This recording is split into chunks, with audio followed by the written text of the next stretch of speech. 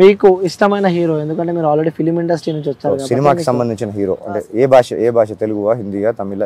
చెప్పాను తెలుగులో మెగాస్టార్ చిరంజీవి గారు. హిందీ అమితాబ్ సార్. ఇంగ్లీష్ అంటే చాలా కొంచెం ఎక్కువ ఇంగ్లీష్ సినిమాలు కొంచెం ఎక్కువ చూసేవాడిని. ఎందుకు బ్రో మజా ఉంటుంది? లేదు, టెక్నికల్ స్టాండర్డ్స్ వాళ్ళు ఏమో నాకు నా యాక్సెస్ అప్పుడు ఇంట్రెస్ట్ రకరకాల ఇక్కడ ఎక్స్ప్లోర్ చేయని విషయాలు వాళ్ళు ఎక్స్ప్లోర్ చేశారు, వాళ్ళు చేయని మనం చేసాం అంటే వాళ్ళది పెద్ద మన చిన్న అట్లాంటిది కాకుండా నాకు కొంచెం నేను చూసిన జానర్స్లో ఆ జానరాలో నాకు నచ్చినవి కొన్ని సినిమాలు. ఒక బ్రాడ్ పిట్, ఒక టామ్ హ్యాంక్స్, ఇట్లా చెప్పుకుంటే వెళ్తే కొంతమంది పేర్లు ఉన్నాయి. తమిళ Kamal sir, Rajani sir, Dhanush sir, Vikram sir, ఇంకా చాలా. ఇక్కడ టాలీవుడ్ చెప్పకుండా చిరంజీవి గారు అని చెప్పినారు. అవును. సో ఎందుకు చిరంజీవి గారు అంటే ఎందుకు? ఇన్స్పిరేషన్. చిరంజీవి గారి ఫస్ట్ సినిమా నేను లైఫ్లో చూసిన గుంటూరులో స్వామి థియేటర్లో రాక్షసుడు అనుకుంటా. ఆ ఎక్స్పీరియన్సు, ఆ స్టాండర్డ్స్, నేను ఆ థియేటర్లోకి నేను కూడా సినిమా ప్రపంచంలోకి వెళ్ళిపోయాను అనే ఎక్స్పీరియన్స్ ఇచ్చింది అప్పుడు. ఇప్పుడు సినిమాలు చూడు 10 నిమిషాలు కూడా డైరెక్ట్గా ఫోన్లోకి వెళ్ళిపోతారు రివ్యూ రాయటానికి. అప్పుడు ఉన్న స్టాండర్డ్స్, వాళ్ళు టచ్ చేసిన కంటెంట్స్, హ్యూమన్ రిలేషన్స్ ఎలా ఉండేవి అప్పుడు సినిమాలు, ఎలా ఉండేవి గోల్డెన్ స్టాండర్డ్స్లో ఉండేవి. ఒక్కొక్క సినిమా 4 సంవత్సరాలు 5 సంవత్సరాలు అయితే తీసేవాళ్ళు కాదు. పెద్ద పెద్ద క్లాసిక్స్, మిస్ అమ్మ లాంటి సినిమాలే కొన్ని రోజుల్లో అద్భుతాలు క్రియేట్ చేసిన వాళ్ళు. ఈ సోకాల్డ్ వర్చువల్ ప్రొడక్షన్, టీజీలు, సోకాల్డ్ టెక్నాలజీలు, డిఐలు, డిజిటల్ కెమెరాలు ఇవన్నీ రాకముందే అప్పుడు మాన్యువల్గా మిచెల్ కెమెరాస్ తోటి అద్భుతాలు క్రియేట్ చేశారు. అవి ఇప్పుడు అవసరం లేదు. బూతులు, చినిగిపోయిన బట్టలు, సంబంధం లేని టీచర్ని లెక్చరర్ని ట్రోల్ చేయటాలు, గురువుల్ని పేరెంట్స్ని ఇష్టం వచ్చినట్టు మాట్లాడటాలు, బెస్ట్ ఫ్రెండ్ని నాకు ఇష్టం లేదు, సభా మర్యాద ఒప్పుకోవట్లేదు, అయినా కానీ బయట జరుగుతుంది. మేము చిన్నప్పుడు మా ఓల్డ్ స్కూల్లో హాయ్ మామ, బాగున్నావా, మామ, బావా, ఇలా రిలేషన్స్తో మాట్లాడుకోండి. ఇప్పుడు లంజోడక ఎడు నువ్వు, నేను తెలుస్తుందా డిఫరెన్స్? మీకు అర్థమవుతుందా? ఫ్రెండ్స్ని సంబోధించే పద్ధతి, లైఫ్ని మీరు రెస్పెక్ట్ చేసే పద్ధతి. Respect is give and take, at least minimum to be earned. నీ ఫ్రెండ్ నువ్వు ఏమని పిలుస్తున్నావు ఈ జనరేషన్లో? దాన్ని ఓకే చేస్తారు. సినిమాల్లో కొన్ని సినిమాల్లో వాళ్ళ కంఫర్ట్గా వాడేసి బూతులను కూడా ఓకే చేస్తారు, యాక్సెప్ట్ చేసేసారు, డైజెస్ట్ చేసేసుకుంటున్నారు.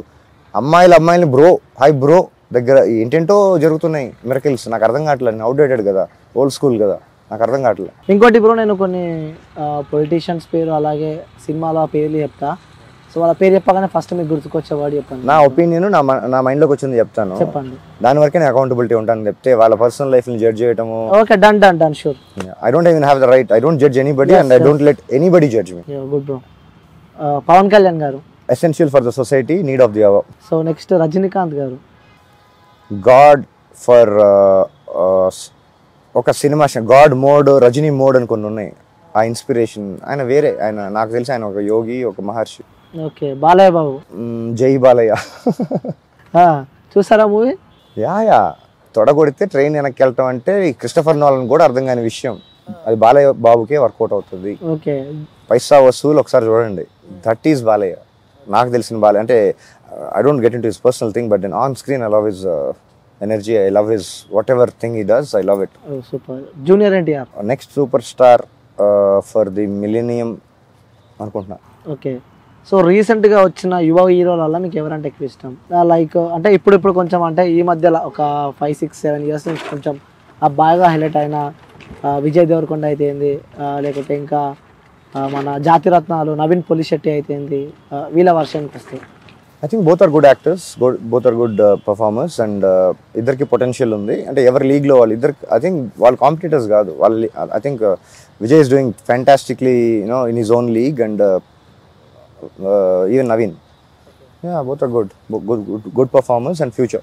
Okay, done. ఇప్పుడు పొలిటికల్ ఆలోచించి చెప్పండి, పొలిటికల్ వైజ్ చెప్పండి. వైఎస్ జగన్మోహన్ రెడ్డి గారు. Get real bro. అంటారు. గెట్ రియల్ అని అంటున్నా. ఇంకా రియల్గా అంటున్నారా? ఓకే. సో నెక్స్ట్ మళ్ళీ అడుగుతున్నాను, యాజ్ ఏ పొలిటికల్గా చెప్పండి. పవన్ కళ్యాణ్ గారు essential for the society and need of the hour అని చెప్పాను కదా. ఇప్పుడున్న పరిస్థితులకి కరప్షన్ అనే వర్డ్ని కనీసం మైండ్లోకి కూడా రానివ్వటానికి ఇబ్బంది పడే పర్సన్ ఆయన.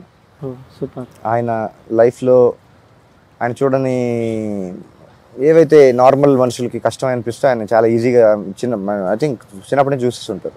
ఆయనకు అవసరం కూడా లేదు, కానీ సొసైటీకి ఏదో చేద్దామని ఆయన తపన, ఆయన ఇంట్రెస్ట్ మనస్ఫూర్తిగా నెరవేరాలని కోరుకుంటున్నాను.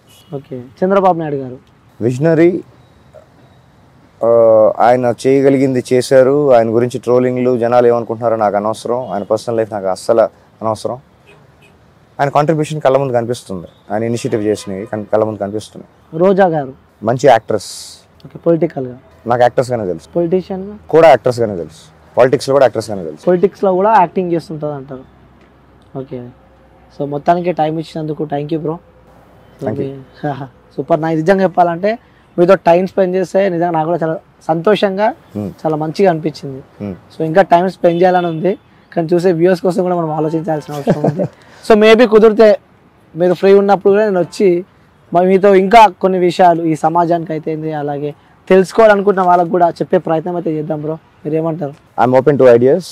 నాకు తెలిసిన ఇన్ఫర్మేషన్ అంటే ఇప్పుడు ఇన్ఫర్మేషన్ ట్రాన్స్లేట్స్ టు నాలెడ్జ్ అంటే కాదు, ఇన్ఫర్మేషన్ ఇస్ ఇన్ఫర్మేషన్. దాంట్లో right information only transfers to knowledge are wisdom. కొంచెం వెరిఫై చేసి ఆ ఇన్ఫర్మేషన్ మనం చదివింది కొంచెం క్రాస్ చెక్ చేసి డైజెస్ట్ చేసుకొని అప్లై చేస్తే బెటర్ అని నా ఒపీనియన్. నేను మాట్లాడిన ప్రతి మాట మీరు క్రాస్ చెక్ చేసుకోండి, వెరిఫై చేసుకోండి. ఎన్ని తప్పులు మాట్లాడాను, ఎన్ని బూతులు మాట్లాడాను, కమెంట్స్లో మీకు వస్తాయి అనుకుంటా ఫీడ్బ్యాక్. ఓకే, ఫీడ్బ్యాక్ వచ్చినాక కూడా అదే ఫీడ్బ్యాక్తో మళ్ళీ మీ ముంగటికి వస్తా bro. Done. Thank you bro, thank you so much. ఇప్పుడు ఆపరేషన్ లేకుండానే మోకాళ్లకు ప్లాస్మా ట్రీట్మెంట్. మీ ఆర్థోపెడిక్ సమస్యలన్నిటికీ రోబోటిక్ టెక్నాలజీ ద్వారా తక్కువ ఖర్చుతో శాశ్వత పరిష్కారం. Free consultation. ప్రతి ట్రీట్మెంట్ పై 20% డిస్కౌంట్. ఈ ఆఫర్ కొద్ది రోజులు మాత్రమే. త్వరపడండి. V9 hospitals 9281465842.